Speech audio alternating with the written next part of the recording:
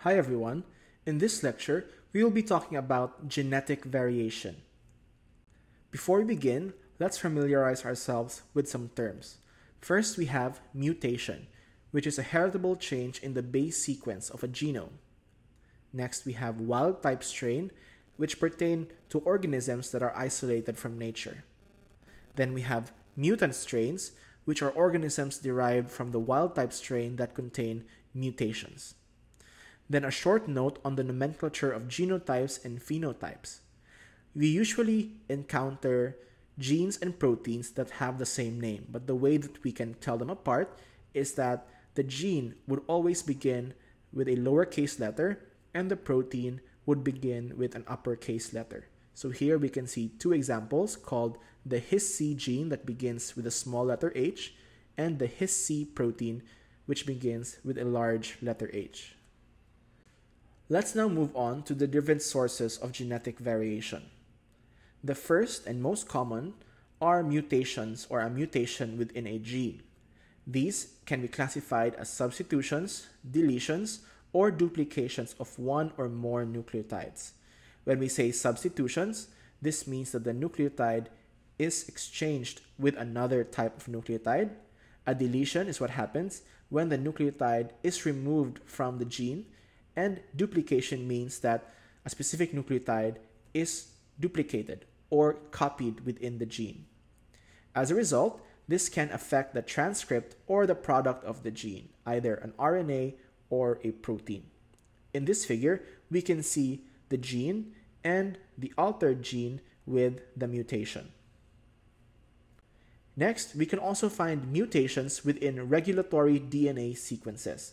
These are not part of the gene per se, but are used to tell the cell whether or not to express this gene.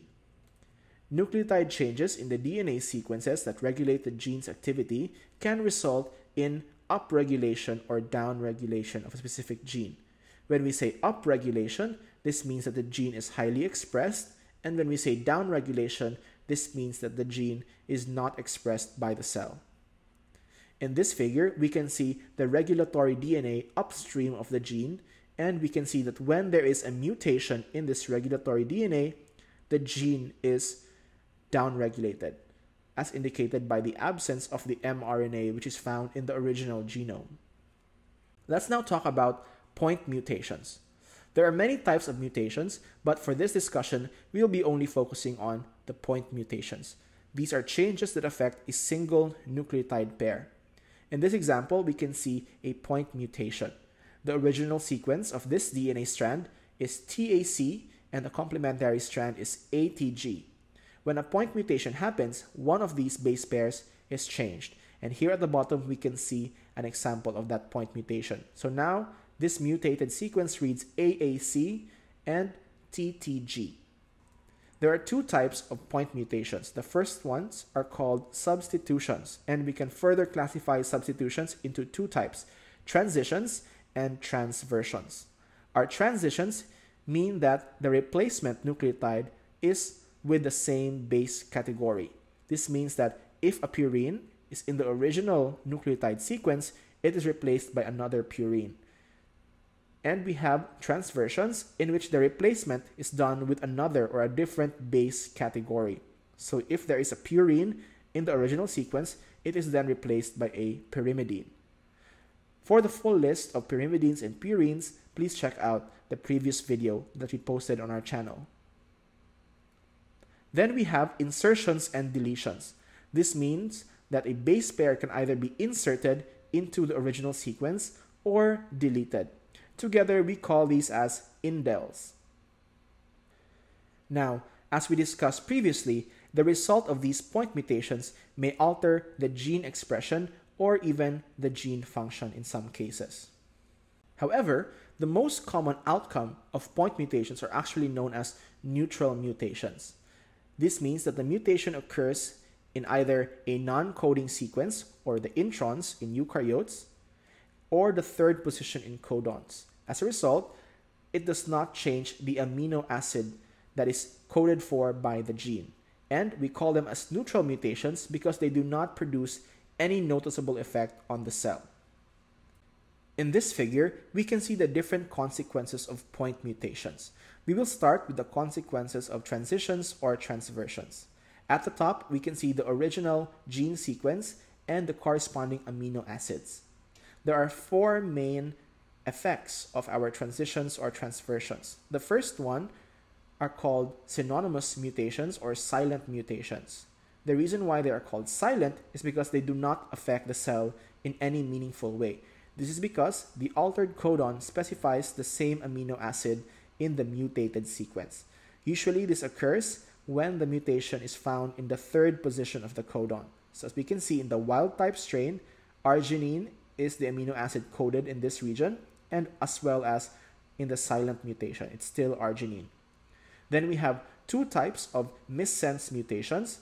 When we say missense, this means that the resulting protein cannot be understood by the cell or that it does not make sense. We can classify this as either being conservative or as a non-conservative missense mutation. When we say conservative, this means that the altered codon specifies a chemically similar amino acid, so the function of the protein might not be altered as much. But when you have a non-conservative missense mutation, the altered codon specifies a chemically dissimilar amino acid, and it is usually in these types of mutations that the protein function is highly altered. Lastly, we have a nonsense mutation, in which the altered codon signals for chain termination. This means that the rest of the mRNA can no longer be understood by the cell, meaning it is now nonsense to that cell. So here we can see that the original codon is mutated in order to form a stop codon instead. Next, let's talk about the consequences of our indels, or base insertions and base deletions. Both of these result in what we call a frame shift mutation. As a result, the entirety of the amino acid chain is actually altered. So we can see that the wild type amino acid chain is totally different from these two frame shift mutations. We can see here the effect of an addition of a base in the original gene sequence and a removal here at the bottom. And we can see that the amino acid chain is totally different from the original amino acid chain. As we mentioned in our previous lecture, it is essential for a ribosome to find the correct reading frame in order to create a functional protein. Let's have some examples of point mutations. Here we can see that this mutation is found in the His gene, and it's a mutation in the actual coding sequence. This mutation, we can see here, creates a premature stop codon. In other words, this is a nonsense mutation. And as a result, the mutation eliminates the enzyme required by E. coli to create the amino acid histidine. So, in order to grow these E. coli, you have to grow them in an area or an environment in which histidine is present. But as these E. coli grow, eventually one of them will also have a mutation within the same gene. And if you want to isolate that E. coli, you can grow that broth in a culture that lacks histidine, and only the E. coli with the mutation can survive. In this case, this mutation has actually reversed this nonsense mutation, and now this E. coli is able to produce its own histidine. Next, let's take a look at a point mutation that affects the regulation of a gene. Here we can see that when we have a point mutation in the regulatory sequence of, in this case, the lactase gene, we can see that there is upregulation of the lactase gene in lactose-tolerant populations. Normally in humans, the lactase gene is downregulated when we become adults because adults are not supposed to be drinking milk. But in regions of the earth where milk is part of their diet, these individuals have grown to have this mutated sequence, and as a result, they are able to digest milk. While in other areas where milk is not as common, we can see that there is a low percentage of lactose-tolerant individuals. Moving on to the other sources of genetic variation, the next that we will be discussing is gene duplication and divergence. As the name suggests, these involve the duplication of genes or even whole genomes in some instances. These lead to divergence because duplicated DNA can then acquire mutations of their own. And we can tell that these different genes were from originally the same gene because they result in gene families. Gene families are groups of genes that have a similar enough sequence wherein we can trace the lineage of that gene.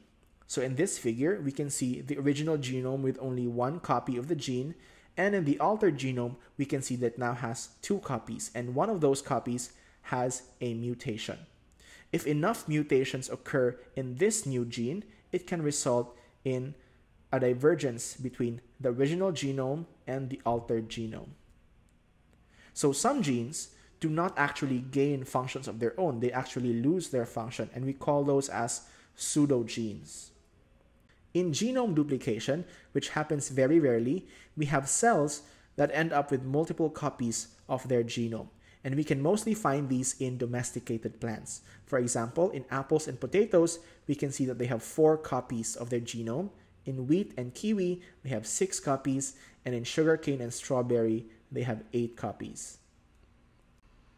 The next source of genetic variation is called exon shuffling. From our previous lecture, we learned that exons are specific regions in a gene that code for proteins, and introns are intervening sequences that are non-protein coding. As the name suggests, in exon shuffling, there is an exchange of exons from originally separate genes. So in this example, we can see 2 genes with distinct exons, and as a result from the shuffling, they now have a mixture of each other's exons. These are caused by a crossover in the intron sequences between the different exons. And as a result, they can create a new functional gene.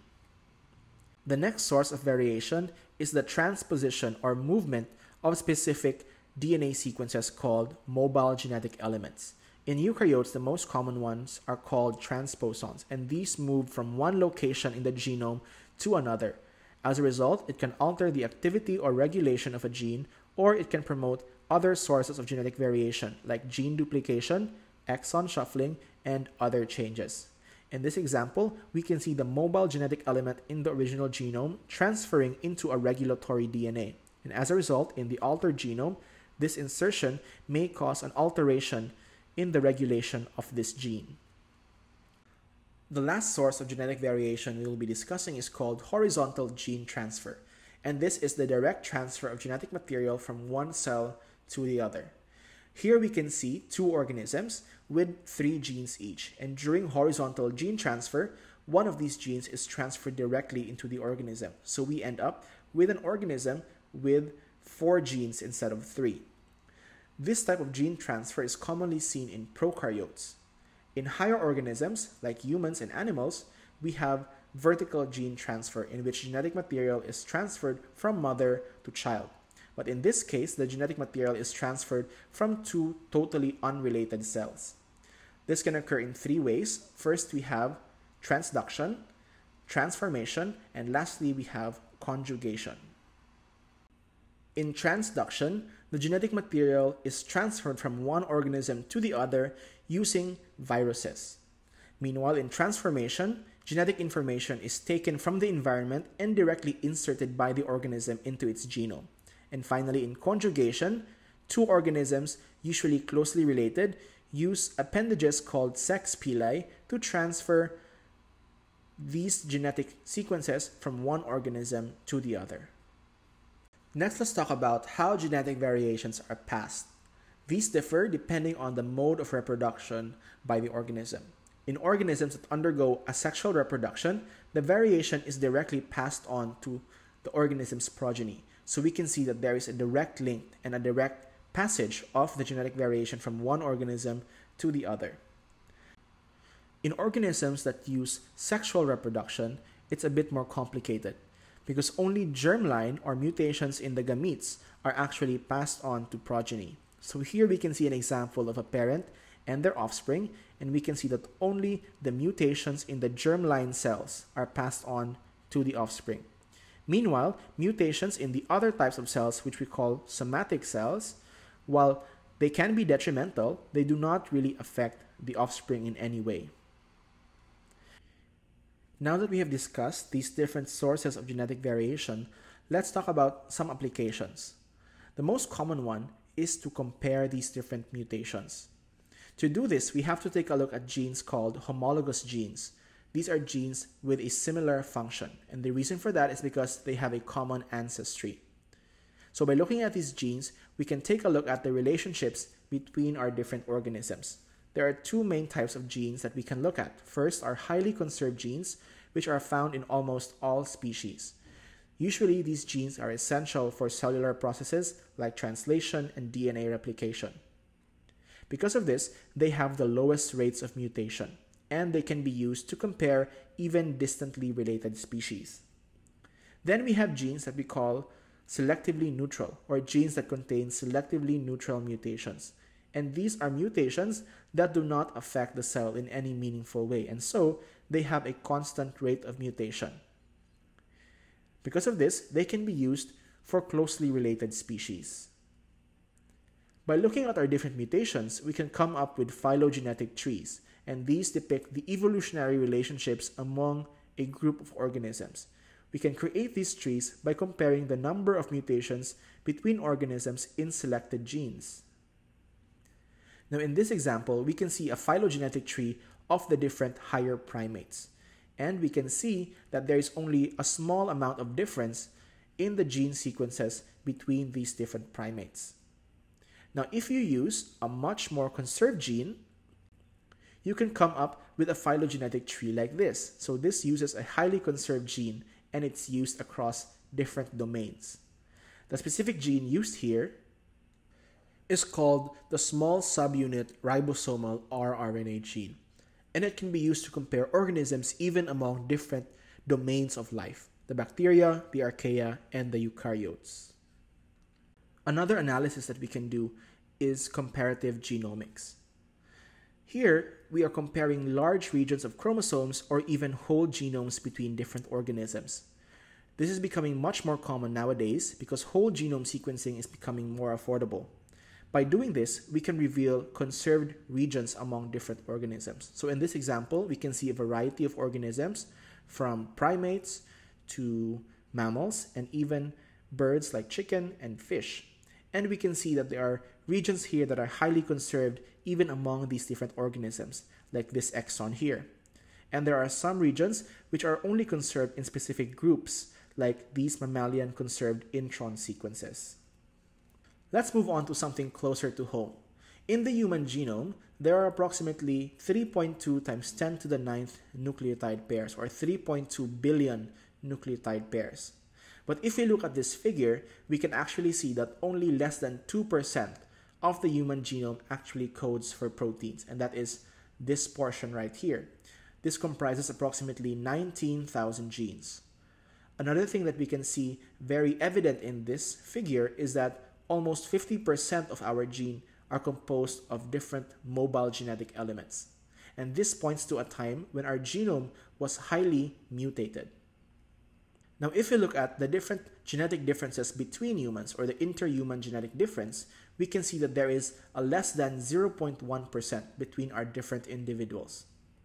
Among these differences, the most important ones are called single nucleotide polymorphisms, or SNPs for short.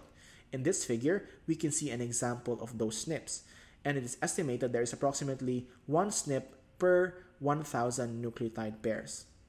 Now, these SNPs are a nucleotide difference that is found in at least 1% of humans, and they are important because they can be linked to various heritable differences between humans. So these can be diseases or even some predispositions to certain conditions. Alright, so that is all for our lecture. If you would like to learn more, please make sure to check out these references. Thank you for listening. If you found this video informative, please consider subscribing to our channel.